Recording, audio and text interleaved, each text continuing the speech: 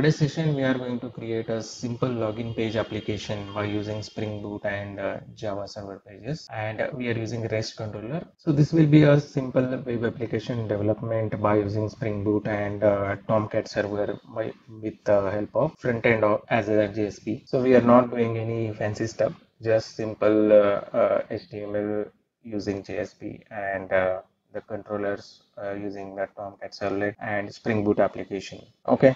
So for this, I am using my blog. So that is Simplifying Tech and Programming. So you can find it in the video description. So we are using latest version of Spring Boot, that is a 3.0.10, and we are using the MVC pattern of JSP as a view. So this sample application will look like this. So simple username, password, and some validations.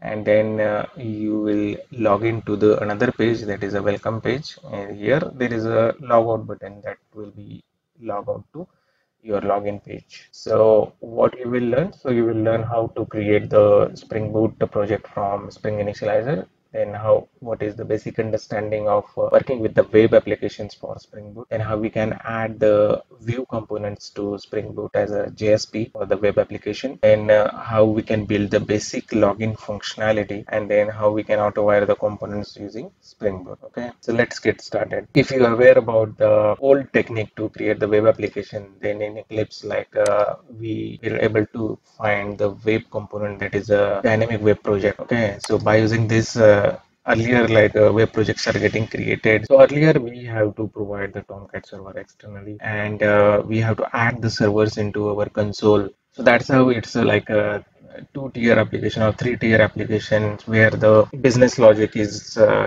different, server is different, and UI components are written in a different way. But by using Spring Boot, uh, it will provide the inbuilt Tomcat container, and it will provide the inbuilt UI component support. So it will be a one application or one microservice where we can develop UI components as well. So let's get started. So go to this Spring IO. So here select the project type as a Maven, then language as Java, version, Spring Boot version we are choosing as a 3.10, 0.10. Then here we are give package name as anything com.stack, then packaging as a jar, and Java version as a 17. So we need to add certain dependencies. First is a Spring Web, that is a Spring Web we required. Then we required actuator in order to test REST endpoints. Then we required dev tools. Okay, so let's say generate project. Okay, so it is saved. Just extract and import this.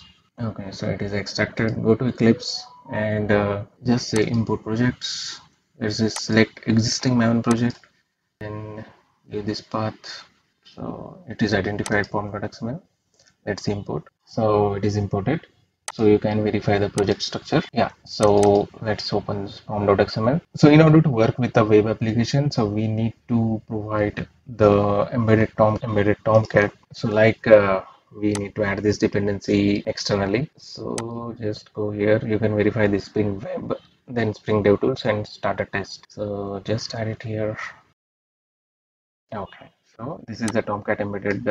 So our project structure will be like this. So we are creating a controller, then service, and then application properties, and this view structure. So that I will come back later. So now just we need to add view resolver. Okay, so what is a view resolver? So we are creating web application. So we need to tell Spring Boot that this is the view prefix and this is the view suffix. So what is the view prefix? So web.inf, web.inf and JSP, where you can find the view related things. And what is the format of view? So that is a JSP. So that will be a suffix here. Okay. So just copy this and paste it into application.properties to read to the Spring Boot what is the format of the views. So we need to create this structure for working with the web application development for Spring Boot. So let's create this structure. So we need to just create these three folders inside the source main, that is a web app, web.inf and JSP. Inside this we will put our JSPs. Okay, so go to source main here, say folder, create new folder, and here you can type web app, then web inf and JSP. So it will create this structure. Yes, that's it. So you have created web app, web inf and JSP. So here we will put our JSPs. Okay. So now let's start with the JSP itself. So we will create one JSP. So this is the simple login page JSP where like I just copy this. So create new file called as a login.jsp. Okay, so it's here. Okay, let's say Control Shift O in order to format this. So what we are doing here. So this is a HTML page where like we are declaring header as a we are declaring one header and we are declaring one body. So inside the body, our main view logic is there. So at the center, we are typing this welcome to Spring Boot, and here with the H2, that is a header annotation or header attribute to print this content. Then we are using this error message. Suppose not authorized to this application, then this error message will be sent from controller. So that will be printing into a red color, and this is the font. Then we are writing one post method. Inside this post method, we are adding three attributes. One is like a username, one is password, and one is a submit button. And just we are separating the lines where we are putting this BR to break the lines. Okay, that's it. So just we need to create one controller and so over here say new class, change the package to controller, give the annotation to controller. Okay, so we are creating one method public string view login page and okay and return whatever the login page name, that is login. That's it. And here sorry, this string will be like this, and here we need to provide the model map like we are working with Spring Boot. Okay, so what is model map? So this is a model data for use of UI tools, support the generic calls or generation of model names. Okay, so so basically what is model map? So it will act as a request and response of the Spring Boot. In Spring Boot, it is a request and response, or like in old way of implementation, that is a servlet request, that kind of thing, that will be replaced by this model map in a better way. Okay, so here we need to provide the request mapping. So yeah, so request mapping, then we need to provide the REST endpoint controller in sorry, REST endpoint. So value equal to login, and one more thing we need to provide, that is a method name. So what type of method we are using? So method equal to request method dot get. Okay, that's it. So this will be a simple like a showing the login page. So this is the controller. So this is the like a basic controller class, and we have completed with the views also. So let's try to verify if our basic login page is working. So go to Spring Boot run class and just say run as a Java application. Okay, so it is saying started Spring Boot application on 8080 port. So let's verify this. Go to browser, say localhost colon 8080 and login and say help, enter. That's it. So we are able to see this JSP page where we have given this three input boxes and this header. Okay, so that we have given here. Okay, so now this will be a static page. So we need to add some logic in order to work with this login implementation. So for that we need to create another method.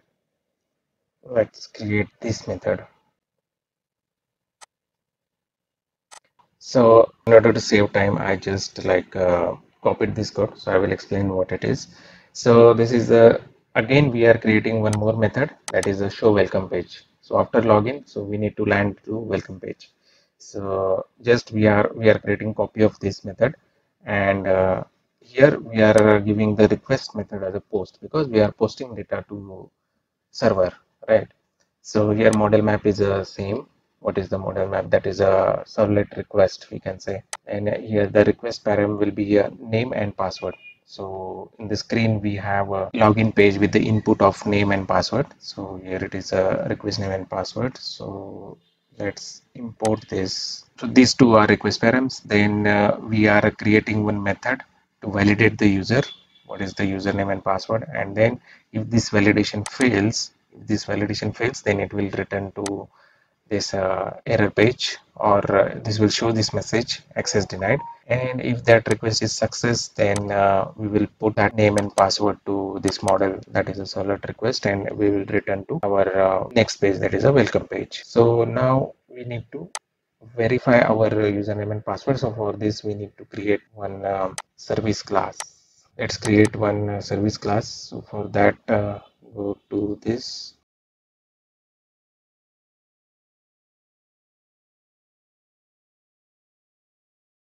and here we just need to stop this. We just need to create this method. Okay, so what we are doing here, so we are just validating the username and password. So if that user ID was, this is the sample demo username and password we are verifying here for the demo purpose only. Okay, so this is the simple Java code. So come here, then we need to call this service method, right? So we need to create the auto wiring for that service class. So let's say auto wired and our class name. Let's import this. Okay, we have to refactor this CR. Okay, so now service is implemented. So what will happen now? So it will validate the user, and if it is success, then it will align to welcome page. So let's create the welcome page also. Welcome.jsp. So now just welcome page JSP. So this is a very simplest JSP. Okay. So we are just this is the body. In body we are just welcoming this user, welcome dollar name. So this dollar name will be dynamic, so that will be picked up from the request or model map, and we are just giving the href, that is a link to logout. Okay, so we have to implement logout also. So to implement the logout, there is one method logout. So go to login controller, and here it is a simple show logout page, and this is the request, and we are returning to login page. So if this REST endpoint from JSP. So from this JSP, this is the REST endpoint. And from login page, if we call this, then just we have to return to login page. That's it. Request method is get. We're not posting anything. So now let's save this. So our everything is ready. Welcome page is also ready. So let's run this application again in order to verify if this is working. Run as a Java application. Okay. So this application is started. Now let's verify into UI part. Let's hit again. Okay, so it is landed to login page. So now let's enter the credential. So this credential we have provided here. Give this admin and password, and let's say submit. That's it. So we landed into next page, that is a welcome page, welcome admin, and Spring Boot login app example. Okay, so this welcome admin Spring Boot login page example. So that's how like it will validate the user and it will land to next page. So suppose I hit on this logout, so again it will come back to our login page. So our logout is also working. Okay, so now we have added some validations, like here in login controller we have added one validation. So it will check for valid users only. So you can type another user, so it will validate. So okay, so for validation it is giving this error. So for this we need to add this section attribute. So you can say session attributes, and we need to provide the, okay, that's it. Okay, so just save this and run this application again. Okay, so our Spring Boot started. Let's verify this.